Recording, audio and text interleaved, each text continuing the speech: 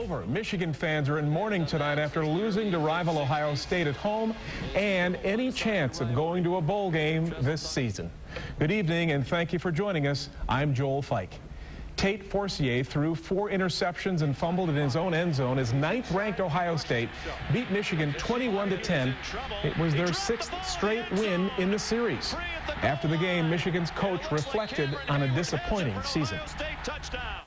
If I'm a bad guy because I lost some games, and that's what people perceive, then I can't help that. But as coaches, a lot of times, that's all fans judge you on the results on Saturday. Hey, I'm a big boy. It's a big boy business. Meanwhile, in East Lansing, the Spartans had problems of their own with Penn State in a game you just saw here on ABC 12. Well, a special edition of the Highlight Zone is coming up later in the broadcast.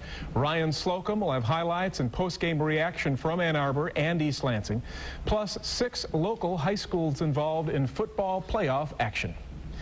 For local college football fans who couldn't attend the games, it's been a day to party.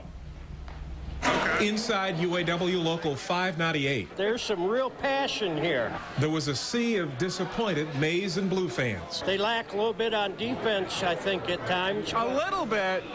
It's not bad right now. As the losses pile up for Michigan, a question emerges: should Rich Rod be fired?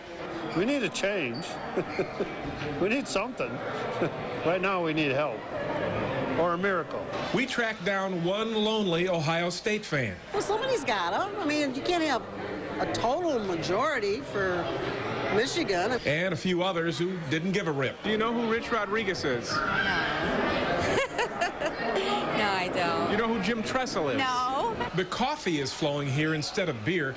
It was an alcohol-free celebration for people in recovery by a group called Project Vox. We bring families and kids together of people in recovery and show them that you can have fun without drugs and alcohol. Project Vox holds similar events on New Year's Eve and Super Bowl Sunday.